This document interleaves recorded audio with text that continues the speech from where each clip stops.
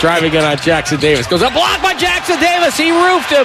Loose ball to Giannis. Blocked again by the rookie. Paul comes out of the pack with it. Down the right sideline. The crowd roars its approval. Curry dribbles around Giannis to the rim. Lob. Jackson-Davis for the dunk. A no-look lob by Curry. Slams it down. Doc Rivers has to stop the noise. Timeout, Milwaukee. And the rookie from Indiana supply the needed energy here as we take the break. Hey, Dub Nation, it's Trayce Jackson-Davis, and you're listening to Willard and Dibs on 95.7 The Game. No, you're about to be listening to Trayce Jackson-Davis, actually, on Willard and Dibs on 95.7 The Game. And I don't want to waste any time. We welcome him in. Can you take us through that moment that we just heard the play-by-play of and give us your perspective?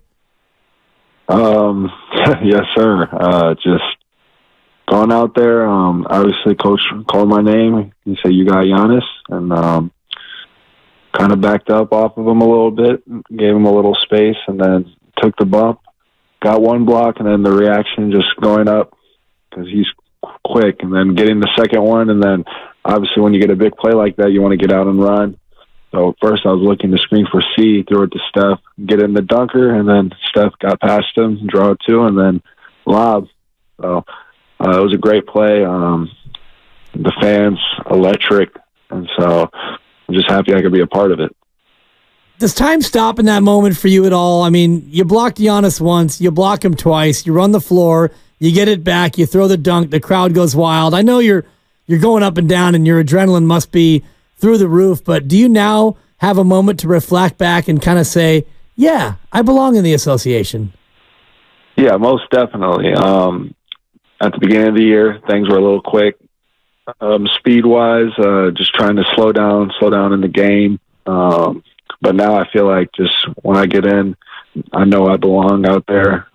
Just continue to play hard, work on the things that I do in practice. The coaches do a really good job with the development, and so just do those things, and they put me in position to succeed. And so I just continue just to work and just let God take care of the rest.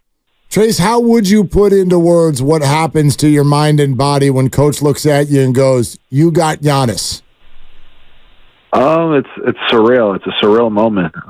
Giannis is one of the best players in the NBA, and so just being able to take on that challenge. He's a great player. Obviously, he's a load. He's hard to stop, but at the same time, just trying to make it challenging for him and do whatever I can to make him miss some shots. Dibs just asked you kind of the I belong question, and you were referencing the beginning of the year when things were going fast. But was there something earlier than the other night that was your I belong moment? Yes, I think that the Celtics game was really the first time we played them was really my I belong moment. Just being able to go in there and make an impact on the game, and then being able to close it. I think they still have the best record in the NBA. Getting that block on Jaylen Brown, getting a dunk in overtime, and then helping tip the pass out to CP so Steph could hit that rainbow three. I thought that was like, if you play hard, then you definitely got a chance. So. Yeah, and a double-double there and a plus 25 that night in a huge win over Boston. And it's been up and down in your rookie year, and last night was one that we'll kind of put to the side because we're all probably not as disappointed as you guys, but fans are a little bit bummed. How have you been able to cope with sort of the ups and downs of your first NBA season? You got to put everything into perspective. Obviously, this is an organization that they win, and they've done it at a high level for the past decade. And so the coaches, everyone in the front office, they know what they're doing. They know how to develop their talent, and we just got to listen to what Coach is doing. And so that's what I've been doing. You can't get too high, you can't get too low on the season. Obviously, we had a great game against Milwaukee and then dropped one against Chicago yesterday, and we're mad about that, but we're going to watch the film and we're going to get better. And then we got the Spurs tomorrow, and so that's just how it is. You can't get too high on things when things are going well, but you can't get too low because the NBA schedule is 82 games, so they just keep coming. Trayce Jackson-Davis is with us on Willard and Dibs, 95.7 The Game. Trayce, that last answer, totally receive that, get it. That said, I see you guys as a playoff team, and one game over 500 at home is confusing to me. Why have you guys not had a better record at home, you think? I think there's a lot of things that go into that. We've been missing some guys, especially during that stretch in December and early January. Dre and Chris were out. And so I think just the more that we're going to be able to play together, the better that we're going to be. And I think that even in the last month, we've been playing our best basketball.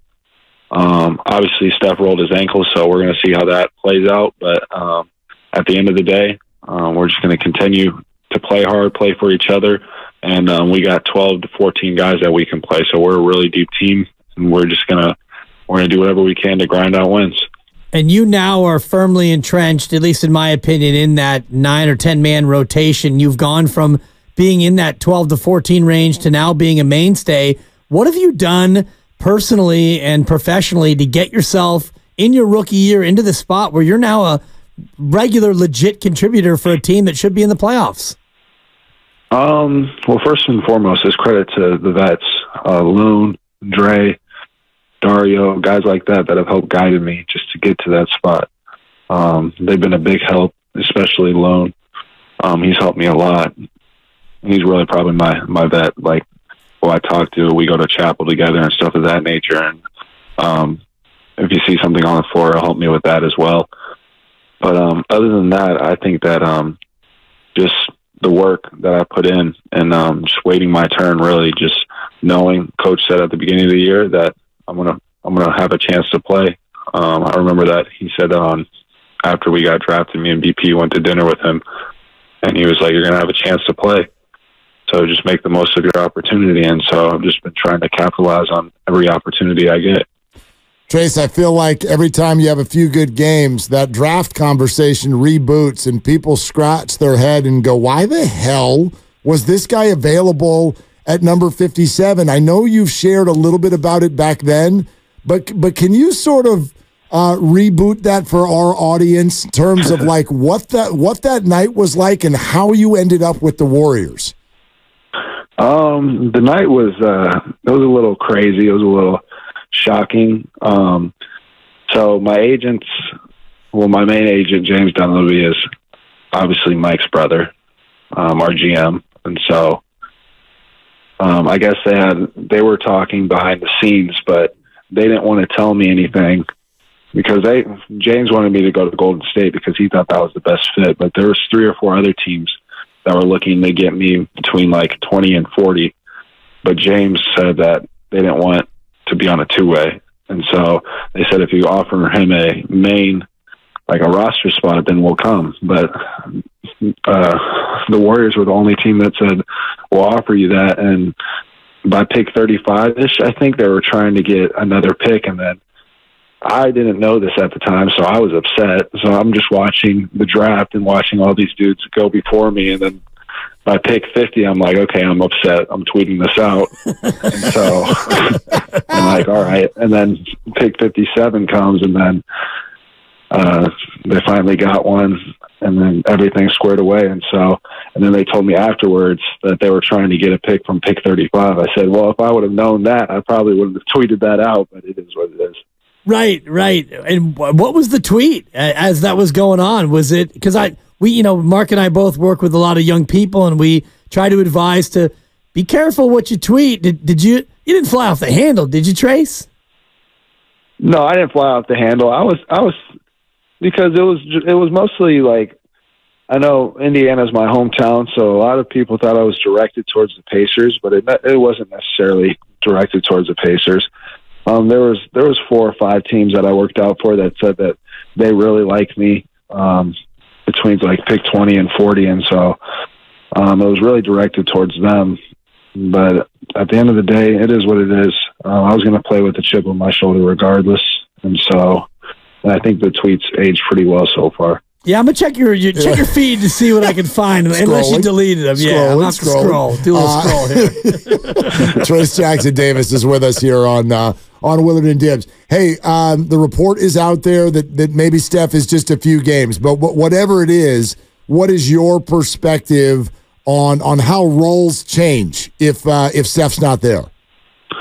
We have a next man up mentality. Obviously, Steph's the leader. He's the catalyst of our offense, and so. But we have other guards, Chris, Clay, BP, Moses. All those guys can step up at any given time, and so it's just got to be a next man up mentality, and we just got to play together. I think that when we play together and we play at a high level, we're still really, really tough to beat. Seeing Pods, your fellow rookie, emerge a little bit earlier than you this season, did that give you a shot of confidence that, if he can go out there as a rook and make that impact, then you could too? Oh, absolutely. Me and BP have a great relationship, and he does not lack any confidence, and I really love that about him. Obviously, you wish he could have got that one last night, but we told him after the game there's going to be many more like that, and just to be in that situation and get those reps at the end of the game, it just shows all the work that you've put in, and so he's going to continue to shine and continue to bring that juice and confidence to our team because we really need it. He brings a lot of energy, and but for him, just seeing how he succeeded, it gives you confidence, and you could do the same thing. Did you guys share any conversation after that play last night? Yeah, we obviously talk about it a little bit. I was just basically telling him, you're going to get that opportunity again. You're really young into your career. Me and you both are, but it's just surreal. Just being out there at the end of the game at Chase Center, 2 rookies on the floor. I thought it was a surreal moment. You got San Antonio coming up a couple of times. Looks like Victor Wembanyama won't play in the first one. Is there a little disappointment that maybe you won't get a chance to go head-to-head against a guy who is maybe the most unique player we've seen in a generation? Yeah, he's surreal. He's a talent I don't think no one's ever seen before. Obviously you want to go up against the best and you want to play against the best. At the end of the day, we're going to be prepared for anything. If he plays, if he doesn't play, we'll see. But we're just going to have to act like he's going to be out on the floor regardless. We can't play any other way. TJD is with us here on Willard and Dibs, 95.7 The Game. Speaking of roles, Trayce, they've been on the move, obviously, all year long for a lot of you guys. There's been a lot of searching and trial and error. I wonder what the most recent conversation was as you guys came back to health. Like what has Steve Kerr told you about your current role and plan? Well, for me, he basically just told me that they're trying to. I think I read that they're trying to get me ready for the playoffs, and so. But the biggest thing that he's told our team so far is that the roles are just constantly changing, and you never know when your name's going to get called. And so, being a professional, and I think that our team has done just a great job at that. Guys like Loon, Moses, Dario, who've been great in their careers, having to take a back seat for a little bit, but just still being great vets, and then Moses always being ready to play whenever his name gets called and just doing it at such a high level. It's great. It's great to see, and it's just great that we have that camaraderie on our team to where we can do that, and we have relationships to where we still want what's best for the team. Yeah, and that comes from the head coach, who many fans will accuse of not being able to develop young players, but here you are, a young player who's developing. And your rookie year's been a bit of an up-and-down whirlwind. Is there a player that you've looked forward to facing, or one that you've already faced who kind of gave you that little bit of a wow moment?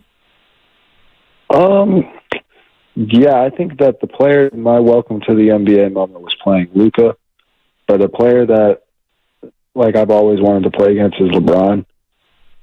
So playing against LeBron in Chase Center, being able to experience that, I thought that was really surreal. Trayce, do you guys have a poker tournament tonight?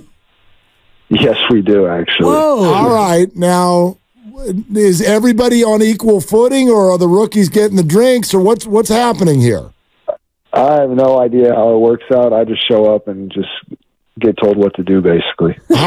How would you describe your strategy as a poker player? I don't know. I don't know if I can give that out because maybe some of the guys are listening. So. Oh, interesting. I think that is your strategy then as a poker player. You keep it a little close to the vest, huh? Yeah. Exactly. All right. I love it. Well, Trayce, absolutely wonderful to have you. And I hope you know this, and I think you feel it.